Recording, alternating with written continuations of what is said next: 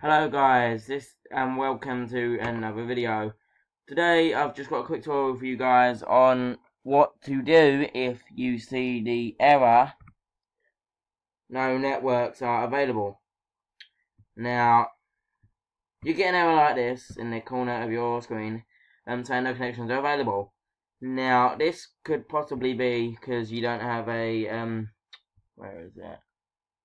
Because you don't have the network adapter installed, or yeah, maybe you don't have a network adapter installed, which you want to go and install that because that is a driver.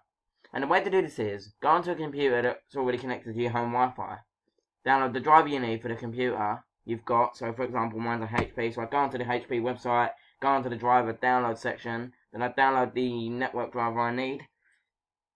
Now, you're going to need a virtual Wi-Fi mini port adapter, family controller, Wi-Fi adapter, and and that's basically it. So you're going to need them three there.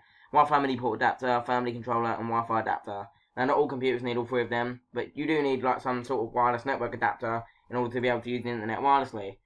Or simply, if you've got a HP computer that's not that old, but it is aging a little bit, then you've most likely, or it might even be a new HP laptop, you've possibly got a Wi-Fi button on your keyboard. Now there's possibly a light on it that's orange. If it's orange, click it.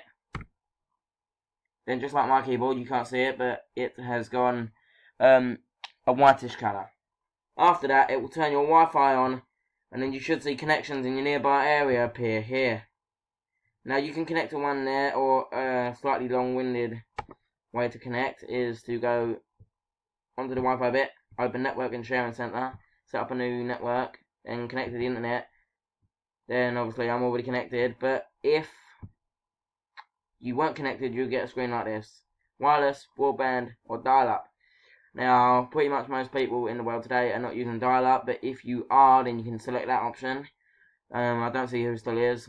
Broadband, connect using DSL or cable that requires a username and password. That is a slightly trickier option. However, it does do the trick once you've got it set up. Or wireless, meaning you ain't got to plug no cables in from your computer to your router. You can just simply connect wirelessly. So you get these three options. That was basically the end of that video, guys. If you did like it, please comment and like, and also subscribe. Please like and subscribe if you can. Don't really matter about comment. Subscribers and likes are more important. But if you don't want to leave a comment, that's totally fine. I'm not expecting comments anyway. I'm mainly expecting likes and subscribers. So please like and subscribe if you did like this video, and also leave a comment if you fancy doing. And I'll see you in the next tutorial on the computer. See you later, guys. See you in the next video. Bye bye.